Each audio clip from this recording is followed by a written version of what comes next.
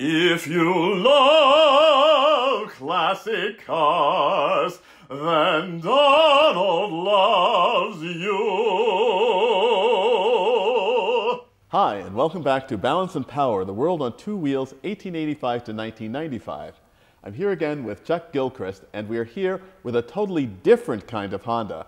We're a far cry from the 55 here, aren't we, Chuck? To say the least, Donald.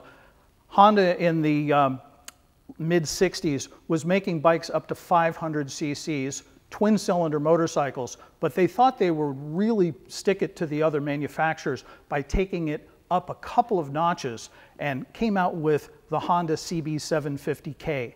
This was a rocket ship and arguably could be considered to be the first real superbike when you compare it with what was available at the time. 4 cylinders, 4 carburetors, disc brakes. Wow, on a motorcycle, it was unheard of. And we were talking before, Chuck, about the fact that this is a really fast bike. And if you have a bike that can go this fast, you want to make sure that it can stop. Not only disc brake, but finned brakes for added cooling capacity. I mean, this is a serious performance machine. And I love small bore cars, and especially small bore racing cars, which typically had 750cc 4-cylinder engines. And here you've got that in a motorcycle. So the power to weight ratio in this is just outrageous. Well, this is a bike that was very sophisticated, and in addition to being called the first superbike, probably started the trend towards Japanese touring bikes as well, because not only was this a great performance bike, but it was quiet, it was comfortable, and you could carry 2 people on it very comfortably and go long distances with no mechanical problems, which was pretty much unheard of at the time. And this was aimed squarely at the US market.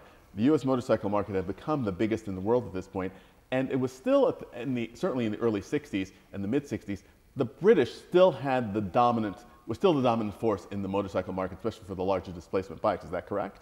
Absolutely. And not only were they the top level performance bikes, they were also #1 at the sales floor as well. So with Honda having the natural progression going from 50 cc's to 200 cc's to 300 to 500, now they had something to play with the big boys, because the bikes coming out of Britain at the time were 650 cc's. American bikes were 750s and 1000cc motorcycles. So they wanted to play with the big boys, and they certainly achieved that with the 750K. And this motorcycle was received rapturously by the press, and it was new. In all the reviews in the famous Cycle Magazine shootout, it performed very well. And a lot of people say that it did for Honda and motorcycles what the Acura NSX did later for cars. It proved that Honda could punch in a field that nobody ever thought they could. You mentioned its popularity. When it was introduced, the prototype for the bike had such a huge reception that when they went into production with it, they didn't have the tooling ready to actually make the motors. So they actually sandcast the first model year of the crankcases on these bikes. As such, those bikes now, the first model year CB750Ks with the sandcast cases, are extremely rare and extremely collectible. This is also a very interesting thing that sometimes happens, but it defies the basic rules of collectability. Because oftentimes something that is very popular when it's new, that they produce lots of, you say, well, interest and value comes with rarity. But these bikes were not rare. They were very successful and very popular, but that popularity has definitely translated into collectability. These are very collectible motorcycles. Well, you could also say that this would be the equivalent of, say, a Ford Mustang from that standpoint. They made tons of them, but they were so well received that people want them, they want to relive their youth with them, and the CB750 certainly fills the bill there. I would also add that its very first go-round, I believe in 1969, it won the Daytona 200 with a pilot, Dick Bugsy Mann, one of the top American road racers, twisting the throttle on there. It was a not a factory effort, but they went out and won Daytona right from the get-go. So they knew they had a winner.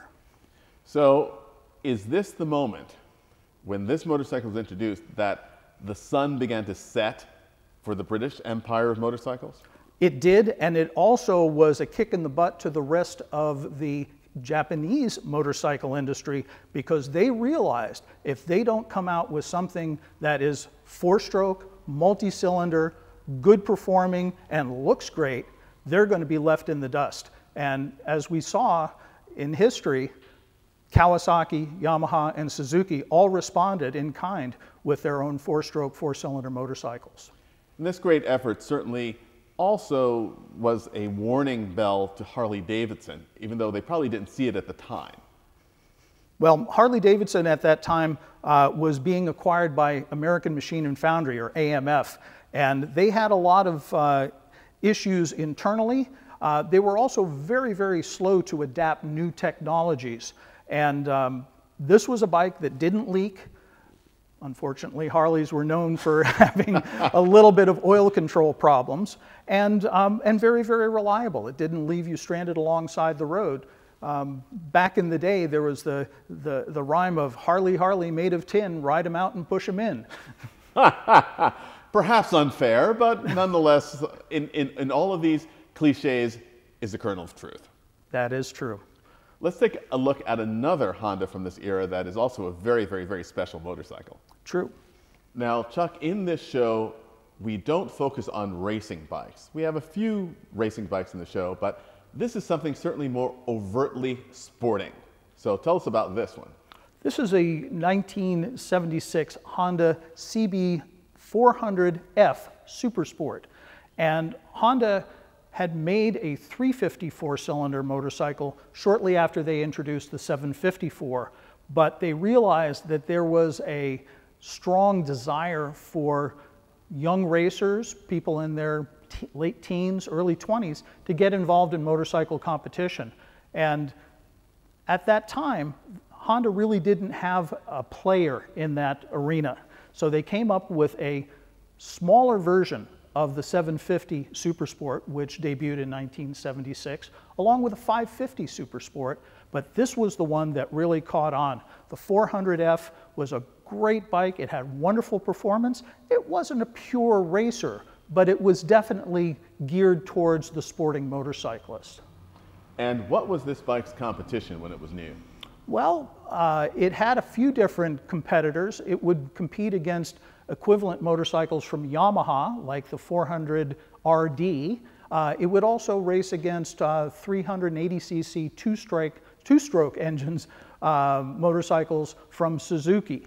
So, and the Kawasaki 400 as well, which was a three-cylinder two-stroke. As such, this one wasn't really the fastest of the bunch, but it had great handling. It had a lot more curb appeal because it was quiet and it looked the part of a Honda race motorcycle. You mentioned the fact that it handled well. I think that balance was one of the key things to Honda's success in this category at this time. Is that not correct? Very much so. Honda had a bike that was maybe a little bit heavier than its competition, but the suspension was up to the task. It had a very tractable power band. In other words, you had enough torque that you didn't have to rev it up to 7,000 or 8,000 RPM all the time to make it get down the road. And there's plenty of stories of people taking these motorcycles cross-country as small displacement touring bikes for solo cross-country rides. Again, a very interesting thing, we were talking about that with the Honda 55. The versatility of the Honda bikes in all the categories really was one of the things that really helped not only establish their reputation, but their popularity with riders.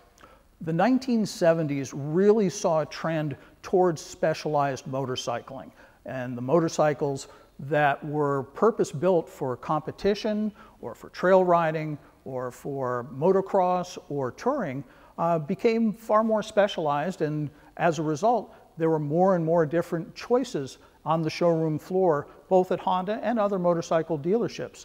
That was actually a real feather in the cap for Honda, whereas some of the other manufacturers, maybe BMW, Harley-Davidson, and Triumph, really only made a few different motorcycles that were focused on the larger touring market.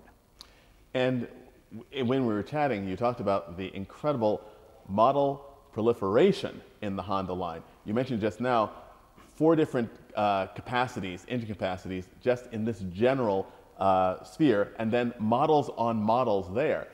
Was that necessarily aimed at a very specific rider, or they just wanted to make sure that they covered everything that people could possibly ask for? Well, back in the late 1970s, many of the Japanese motorcycle manufacturers were making what they refer to as custom or limited or special versions of specific motorcycles in different size categories. So at one point you had, I believe in 1982, 6 motorcycles from Honda in the 750cc category, just so that they would hit that very specific niche or styling cues that the motorcyclist wanted. They might have wanted an LTD, or they might have wanted a custom, or they might have wanted a super sport. They were there for the choosing. It is something, again, that shows at this point in time sociologically that motorcycles have become absolutely accepted in the US market across all income and demographic ranges. And so at this point, it is no longer something that's for the outlaw, it's not for the bad boy, it's for everybody to use, both for sport and for practical everyday use. So how did a bike like this also influence Honda's touring bike business? Well, it served as a bit of an entry level for the Honda touring bikes. It was very difficult to find a 200 or 350cc motorcycle coming from the European manufacturers that a person could buy, learn how to ride, and then move up to a larger motorcycle. Honda has always believed in the progressive sales concept of you start somebody small and you work them up to the largest and the most comfortable, and in some cases the most expensive model that's in the showroom. It makes a lot of sense. And it's a perfect example of the incredible range of motorcycles that you can see here in this exhibition. And Chuck, your enthusiasm and expertise has helped to create this exhibition, and we thank you so much for sharing it with us here in the museum and with all of our fans out on the Audrain Museum Network. Thank you, Donald.